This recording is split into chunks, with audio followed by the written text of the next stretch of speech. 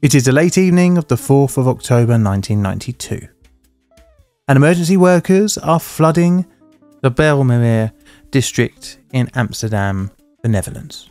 An apartment building for the casual bystander looks like it has just collapsed. However, just a short while earlier, a Boeing 747 cargo plane had plummeted out of the sky, in doing so, cutting the residential building in half. Today, of course, we're looking at El Al Flight 1862. My name is John, and welcome to Plainly Difficult.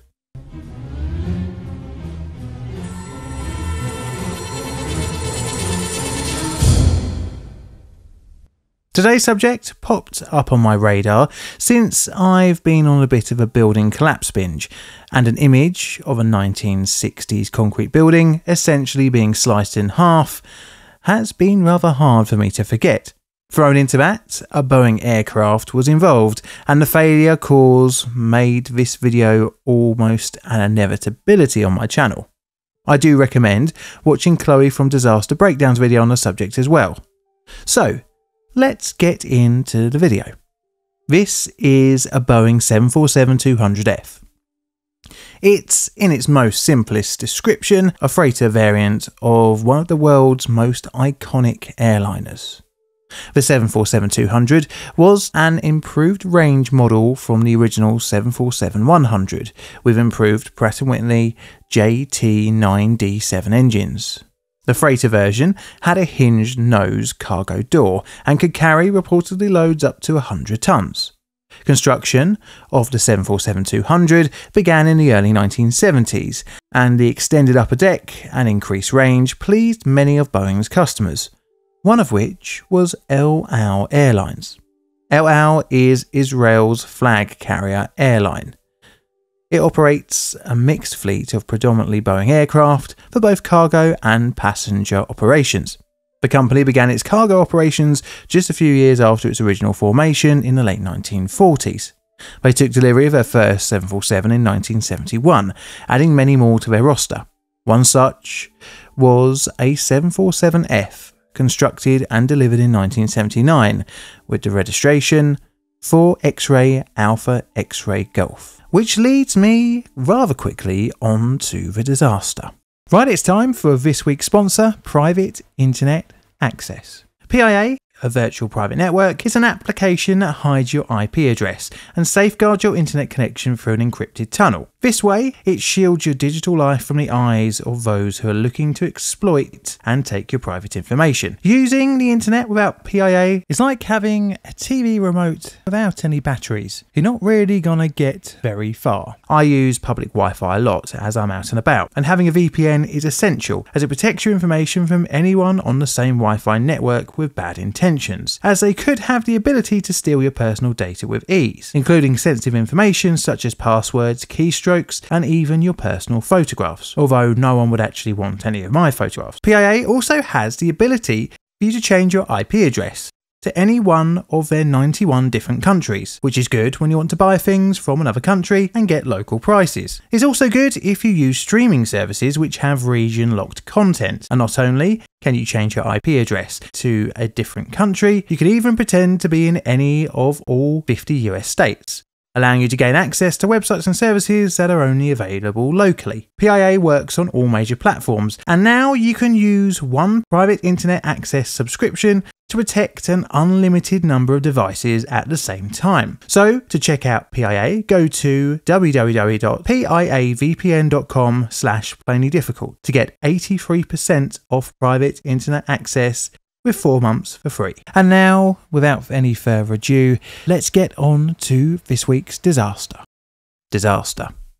It is the 4th of October 1992, and 4 X-Ray Alpha X-Ray Golf is landing in Amsterdam's Schiphol Airport on a stopover on a flight from JFK Kennedy Airport to Ben Gurion International. Whilst at Amsterdam, the flight's crew is planned to be changed over. The fresh crew for the final leg of the flight are Captain Yitzhak Fuk, First Officer Arnon Ohad, and Flight Engineer Gedalia Sofa. Additionally on board 1862 this evening is an employee of El Al called Anat Solomon. The crew are very experienced with a combined 25,000 flight hours in the 747. The flight hours are mainly split between Sofa and Fuchs, with Ohad being the youngest of the three, having just 651 hours on the 747. Still though, he did have 10 years service with the airline. Fuchs was even rated as an instructor for the 747, so needless to say, the three men at the controls were very well experienced for the flight. Flight 1862 is scheduled to depart at 16:30. However, due to the usual congestion of a busy airport, the actual slot given was 50 minutes later. By the time 1862 had requested pushback, at 17:05, the aircraft had just over 74,000 litres of jet fuel aboard, as well as a full cargo load. Taxiing began at 17:14. At the controls for the takeoff was the co-pilot, and at 17:21, roll-off began along runway 01 Lima. Initial takeoff and climb seemed pretty normal, reaching over 6,000 feet. At roughly 17:27 and at 6,500 feet, the co-pilot transmitted a rather worrying Mayday radio call. Immediately, the crew began to dump fuel and made a turn towards the right. The Mayday call was acknowledged by ATC and the crew confirmed they wanted to return back to the airport. The heading was given and the pilots reported a fire on engines 3 and a loss of power on engine 4. What they didn't know was that both engines had actually fallen off of the aircraft. The crew requested runway 27 for their return. This is the longest at the airport. Due to the distance that the plane was, which was 7 miles out, and its altitude of 5,000 feet, a simple straight-in approach was rather unfeasible. Reportedly, Flight 1862 would require at least 12 miles for a correct approach.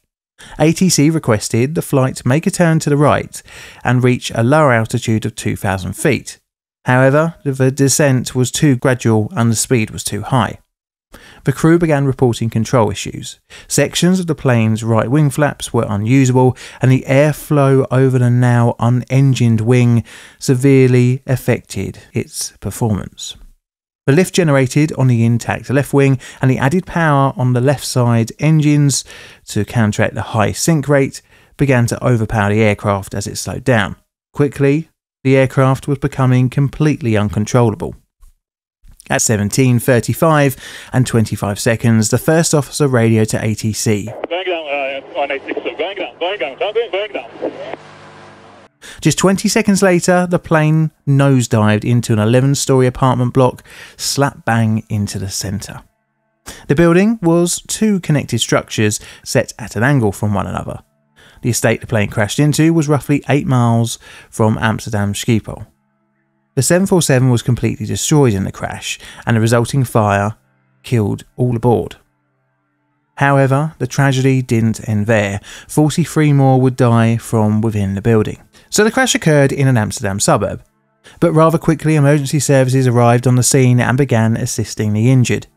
The crash would mean the apartment block would have to be torn down, and work to decontaminate the ground from jet fuel and combustion products would take a while to be completed. The crash was and still is the most deadly aviation disaster in Netherlands history. Understandably, the crash of El Al 1862 would have to be investigated. Being Israel's flag carrier, some thought the downed plane could have been linked to a terror plot, but it would unfold that a simple design oversight would be the culprit. The investigation. In charge of the investigation would be the Netherlands Aviation Safety Board. They were informed of the accident on the same day as the crash. On the recommendation of the board, the Minister of Transport, Public Works and Water Management nominated a preliminary investigator, Mr. H.N. Wollerswinkel.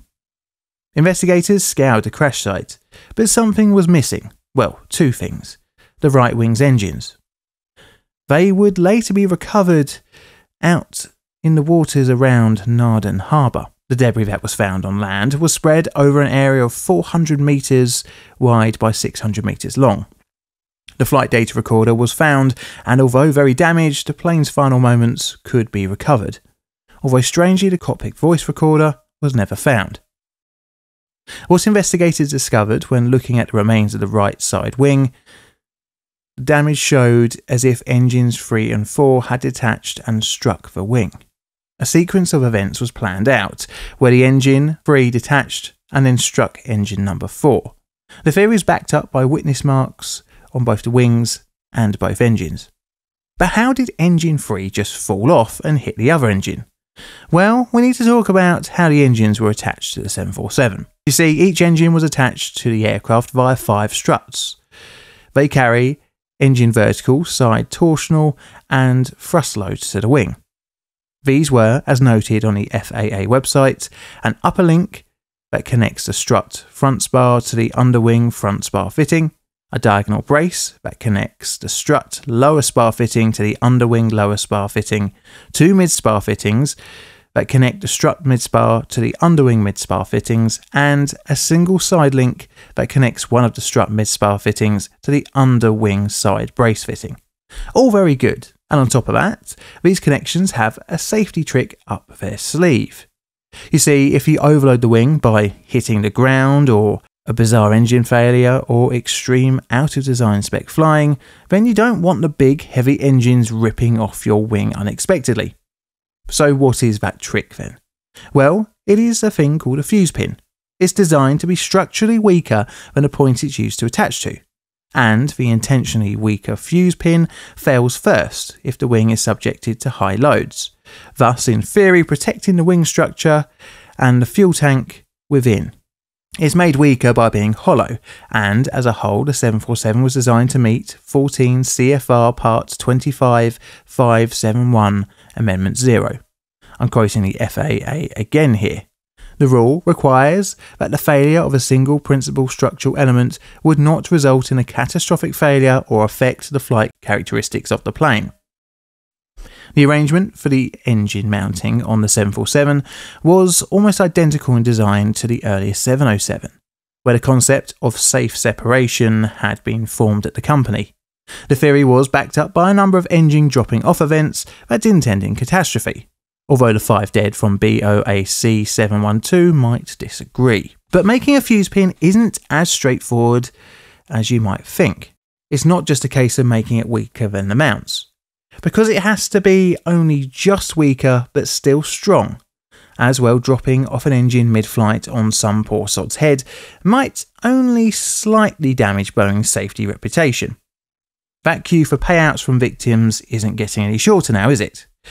The fuse pins originally used on the 747 were known as bottle bore pins. The inner bore of the fuse pin had a cross-section that resembled the shape of a bottle, hence the name.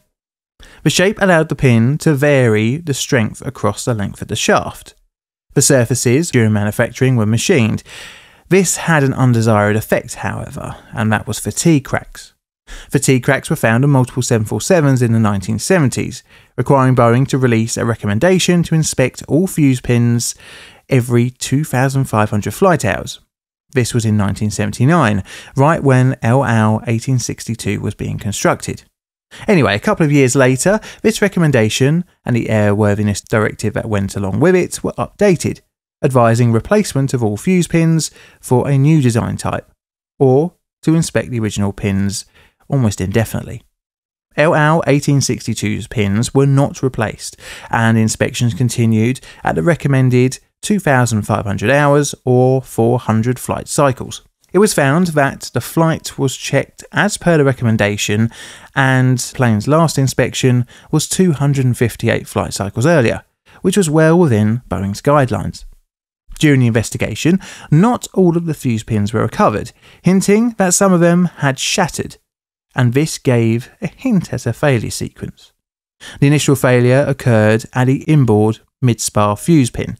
This overloaded the outboard mid-spar fuse pin and the side brace. These two subsequently failed, overloading the remaining connections, the upper link and diagonal brace, which were then overloaded and broke, freeing engine 3 from the wing, after which it collided with engine 4, and from there ELAL 1862's fate was sealed. It was found that some of the fuse pins had fatigue cracks that had formed prior to the crash, and this meant that the pins prematurely failed. As stated in the official Netherlands Aviation Board Inquiry report, which was released in 1994.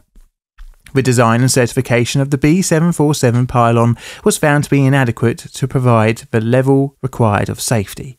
Furthermore, the system to ensure structural integrity by inspection failed.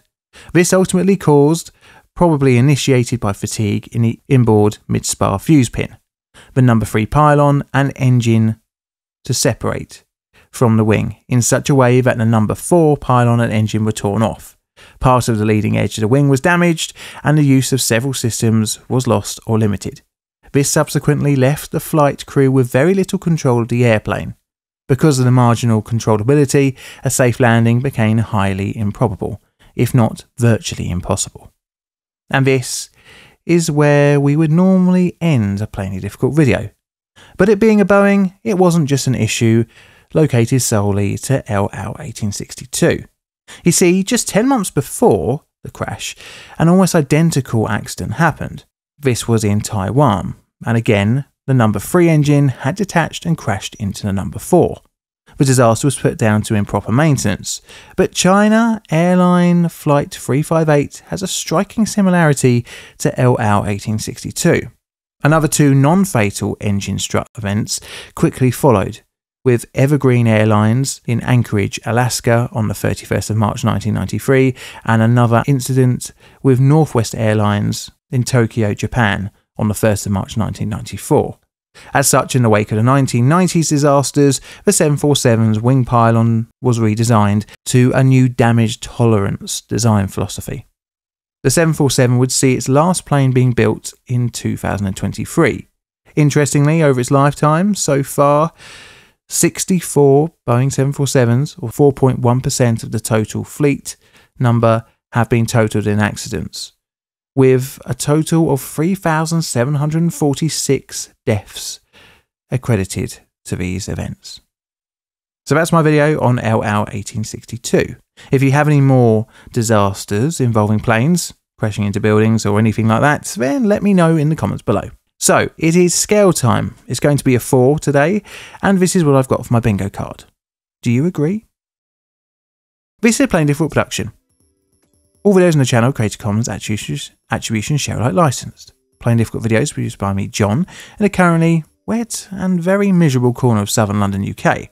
I have an Instagram and YouTube, a second YouTube channel, so check them out for all sorts of other bits and pieces I get up to. And I'd like to have a very warm thank you to my YouTube members and Patreons for your financial support, as well as the rest of you for tuning in every Saturday at 2 PM GMT for your weekly dose of disaster and dodgy cartoons. And all that's left to say is thank you for watching, and of course, Mr. Music, can you play us out please?